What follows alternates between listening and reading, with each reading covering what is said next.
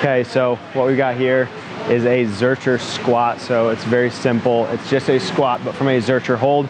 So we're setting our bar up a little bit lower. We're going in the crease of our elbows. So getting in, kind of sitting right on our belly. It's almost like we're gonna kind of cradle right up in front. All we're doing in that position is then just going through our normal squat. So sinking the hips straight down over our feet. You gotta keep the upper back nice and locked up. Driving in, come back up. All that is our Zercher squat.